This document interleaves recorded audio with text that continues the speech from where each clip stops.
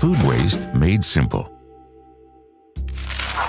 Paul recently moved into his first apartment of his very own. Living alone is no big deal to him, but still, his mother stops by every now and then to check up on him. Needless to say, his mom can't help cleaning up a bit.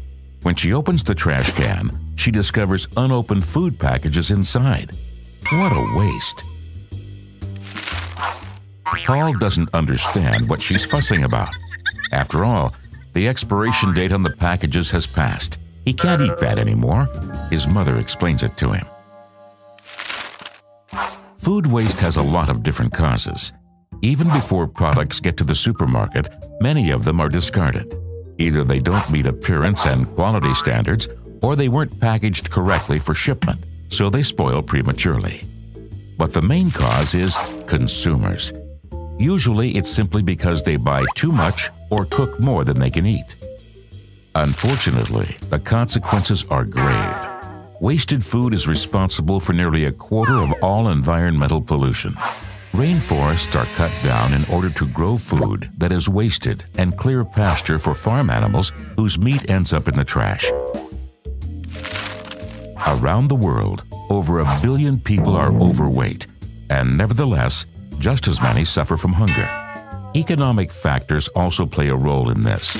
In the United States and Europe, people spend around 10 to 20% of their income on food. In Kenya and Pakistan, average food expenditures are around 50% of earnings. So it's no surprise that industrialized countries produce more waste than others. With the products that are thrown out in Europe alone, world hunger could easily be eradicated. Theoretically, it would be enough to solve the hunger of a second Earth.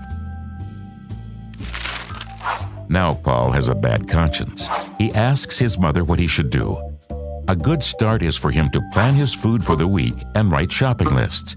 If he prepares more of a dish than he needs, he can freeze individual portions. Supermarkets often sell packages that are too large for a one-person household.